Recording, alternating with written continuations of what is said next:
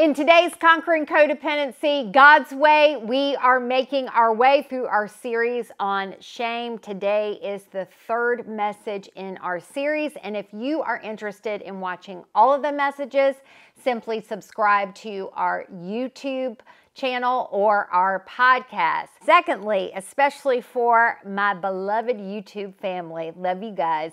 If you have any questions on today's message or about shame in general, leave them in the comment section below.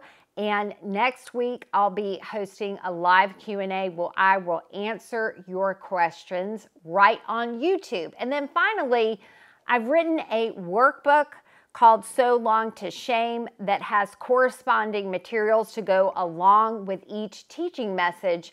If you are interested in gaining access to those materials to help you process through shame so that you can soar, along with other great resources that you can use to help you conquer codependency God's way, you can gain access to those by joining the Treasured Tribe. Visit www.treasuredtribe.com. And now on to today's show. Hi there, I'm Aliene Thompson, founder of Treasured Ministries. Welcome to our podcast and YouTube channel where we talk about conquering codependency God's way. You know, for years, I was unaware of my codependency struggle because it flew right under the radar of my confused Christianity and controlling tendencies to find love. But when God brought an awareness and an unraveling of codependency that would open my arms to real intimacy with Him, everything changed. Now, I'm not a psychologist or a therapist. Don't expect an expert on this channel. I don't even have a seminary degree. But I am a woman that found freedom from codependency through God dependency. And now I'm passionate about sharing this with others. So join me as we discover truth, experience freedom, and live treasured. Hey there, I am so excited to see you again, and just so excited most of all that you and I are just telling the enemy to jump. You know, shame is Satan's calling card, but inside of the Word of God, God has an antidote for shame that will work every single time. And because this antidote is a lasting solution and does not rest on your power, but on God's almighty power, it is superior to your self-reliance or anything the world could ever bring us to conquer shame. And shame is important for you and I to confront. And it's important because shame gets in the way to God's cure for codependency.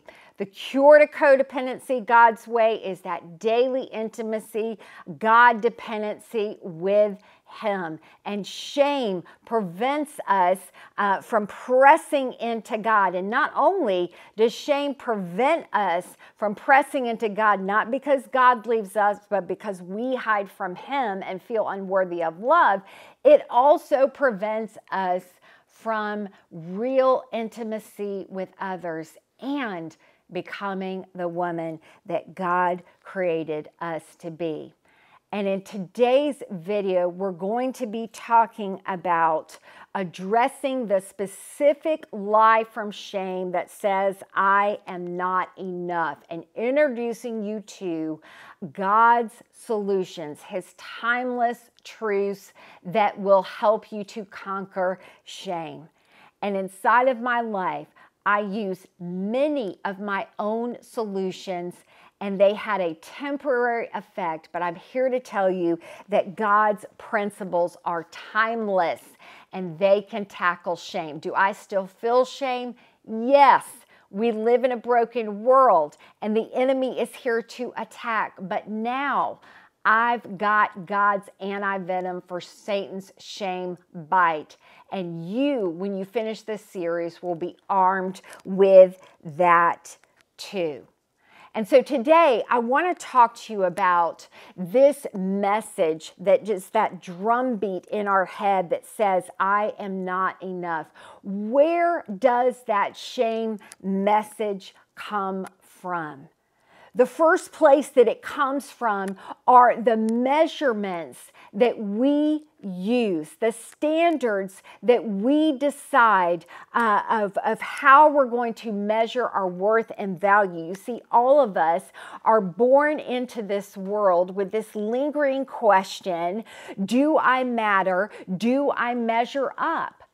And we get these measurements from outside of ourselves. We can gain them from the culture inside of our world. We can gain them from our family culture that we marinated in growing up. It could be through messages that we hear on TV from marketing companies that, let me just tell you, could care less about you of how you should measure up. It could be expectations that other people have placed upon you. It could be expectations that you have placed upon yourself. But these measurements will always make you feel like you have fallen short. That's the first way. The second way is wounds from others.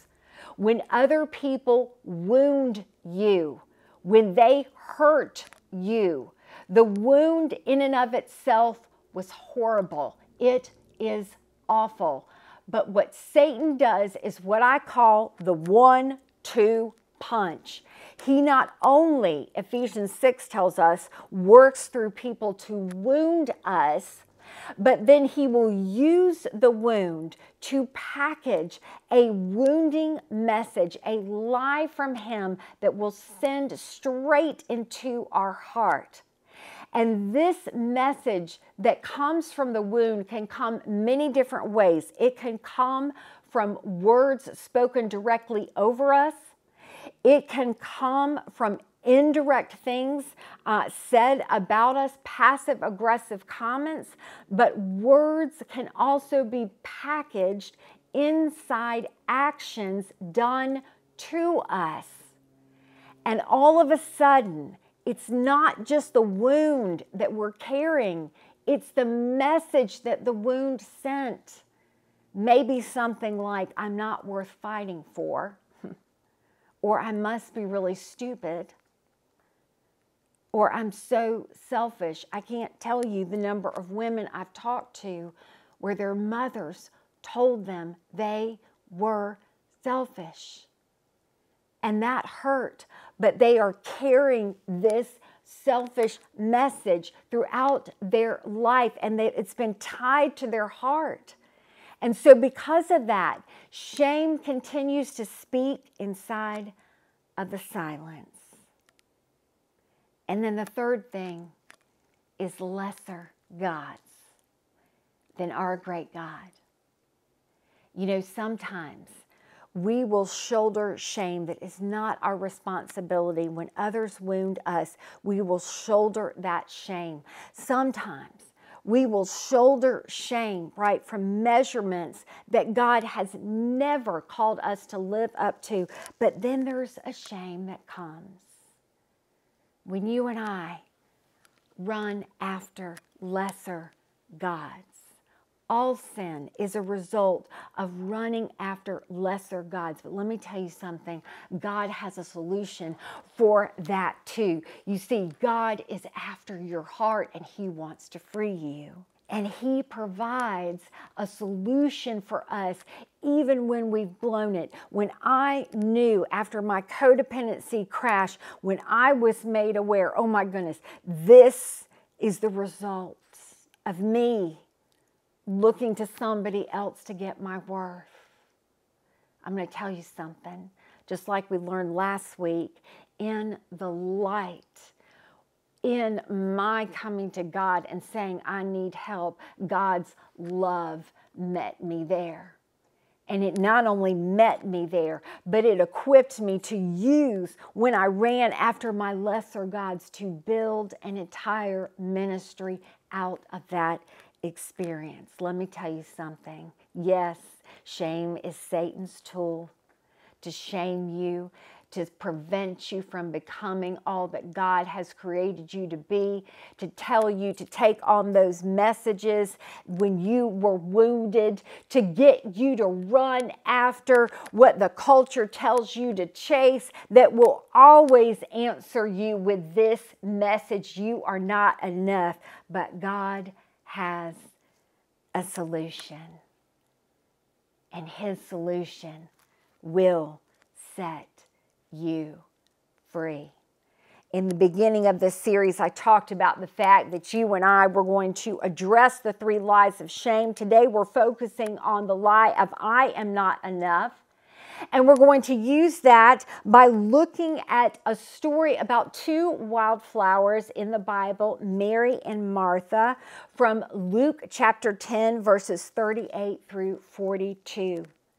And we're going to see the truth as we consider wildflowers and how we confront shame, that wildflowers confidently confront any stones in their way. In fact, they press through them, and through that, they become stronger because of it. Why? Because they know that it's all a part of growth. As Jesus and His disciples were on their way, He came to a village where a woman named Martha opened up her home to Him. She had a sister called Mary who sat at the Lord's feet listening to what He said.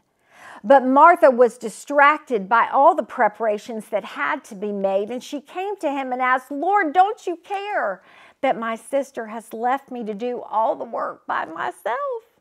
Tell her to help me." "Martha, Martha," the Lord answered, "you are worried and upset about many things, but few things are needed, or indeed only one. Mary has chosen what is better, and it will not be taken from her." Isn't it interesting that Martha welcomed Jesus into her home, but not into her heart? Mary was sitting there at the feet of Jesus, being intimate with Him. And this was bold intimacy, because back then, women were not taught by rabbis. The very fact that she was sitting at His feet was bold intimacy. And while Martha welcomed Jesus into her home, she didn't welcome Jesus into her heart. And many times as believers, I know for me, for years, I welcomed Jesus into my home when I received Him as my Lord and Savior, but not into my heart. And often when this happens, when we fail to give God our whole heart, shame is in the way. Shame prevents us from enjoying a rich relationship with God and others. Shame prevented Martha from sitting at the feet of Jesus. And Martha did not want to do that. Why? There were several reasons I see here. Is that Martha chose to serve her standards, the cultural standards, instead of sit with Jesus. You see, back then, there was a cultural standard about hospitality. People would travel, they would walk around, and if somebody came to your door and you did not offer hospitality, it was considered shameful to turn them away. And so Martha was living up to that cultural standard that she had to offer hospitality. That is what she was serving. And in and of itself, that's not a bad thing. But when it becomes first, when we don't seek Jesus first, when it gets in the way of our feelings of worthiness of love, so we're not like Mary and rushing at the feet of Jesus, it's a problem. And many times you and I have been living under measurements before we came to Christ, and they were good cultural measurements, right? Like hospitality. Or maybe it is the standard of the American dream. Or perhaps it is religious rules that you lived by forever. Maybe it's a life of church activity. Maybe it's a certain standard, how much time you're going to spend in your quiet time. Maybe it is the culture inside of your family upbringing. And maybe that was toxic. Maybe it wasn't. But all these measurements are driving when Jesus isn't first.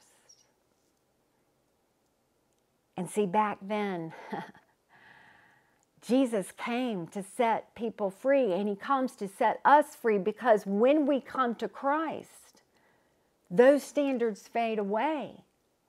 We now live for the standard of holy righteousness. And you know what? Jesus did that for us in his faithfulness all the way to Calvary.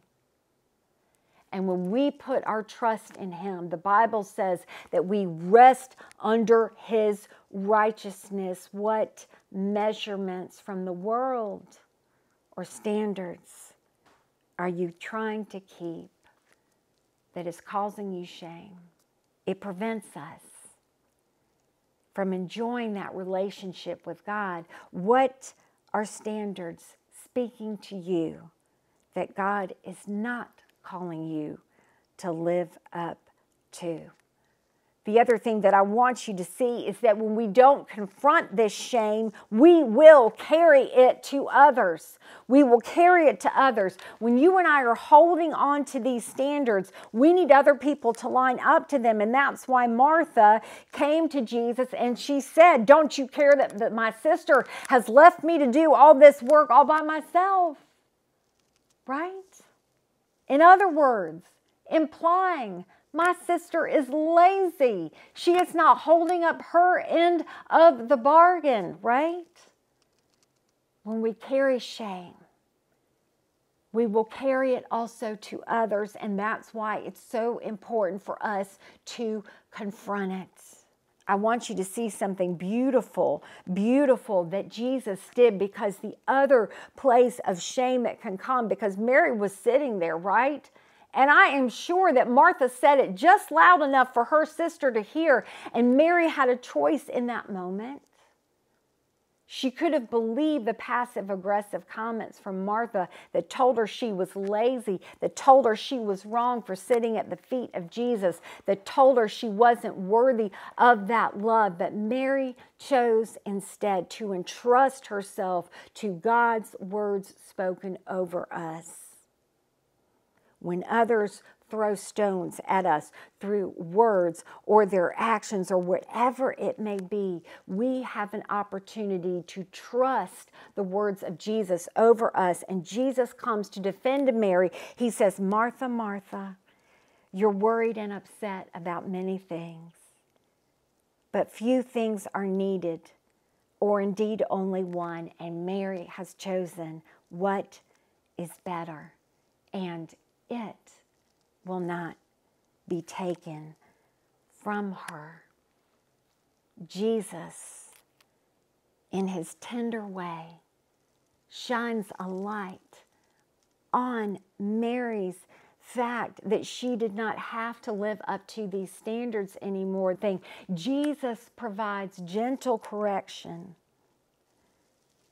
to Martha and to us to point us to a greater joy. The Holy Spirit will convict us of sin, not to put more shame on us, but to free us from its shackles, because we are bound to what we bow down to. What is God's solution for this shame? If you are watching this inside of the Treasured Tribe, I've created a workbook for you, and it may take you a whole week to process this, but it is going to walk you through where you are going to spend time with God and ask God about the standards that you're trying to measure yourself with, and then walk through an exercise of letting those go through prayer, We're going to come into God's presence and we're going to ask Him, Lord, what is the message that I'm believing from my heart? And the answer to that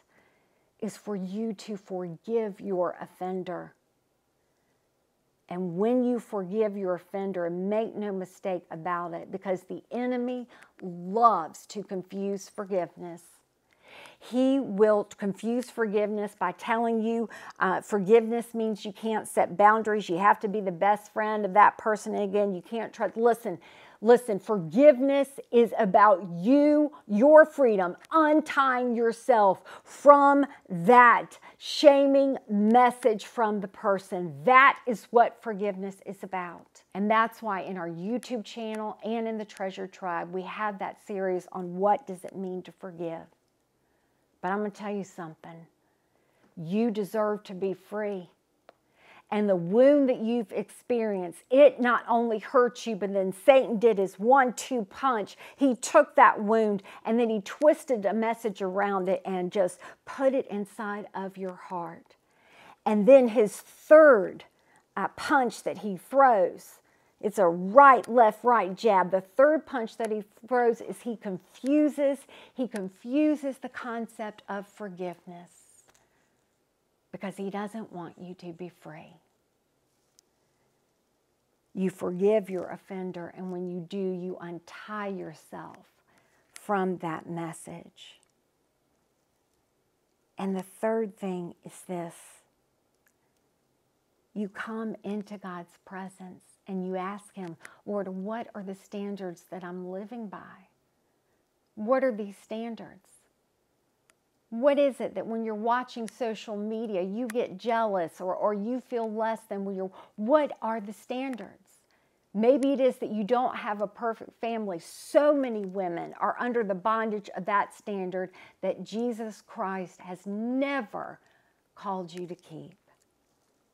You let it go, and then you rest under His righteousness. You see, shame is a dictating driver, but Jesus is an inviter. And when we rest under His righteousness, we receive His righteousness. And inside of the So Long to Shame workbook, I'm going to walk you through an exercise that will help you process this through prayer. And the next thing is that we come in the light and we ask God, is there any sin that I'm holding on to that you want me to be free from? Have you ever wondered why the Bible tells us to confess our sin after we have been forgiven? The truth is, you are resting under God's righteousness. But after you are saved, you and I are going to sin. We will make mistakes.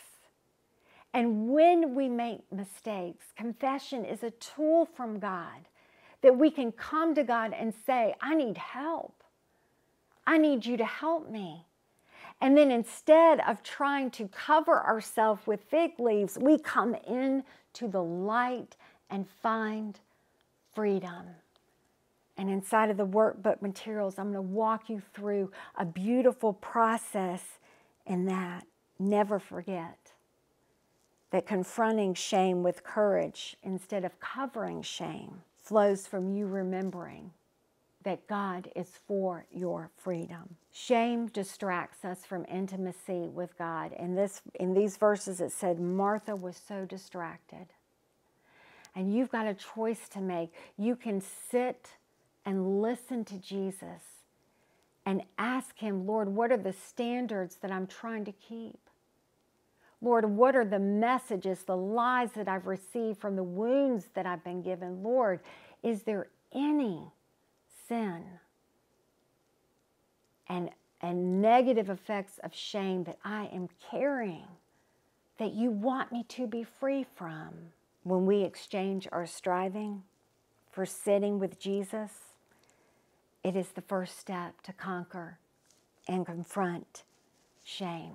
Mary chose what was best. In the light, God's love will meet you there. Shame is not a weight God is calling you to carry. And this is so important. because you cannot hate yourself and love God and others at the same time. And the first step is being like Mary and choosing to sit at his feet. What will you choose to do today? Never forget, God's love will meet you in the light as you lay down your labor and sit at his feet to listen to him.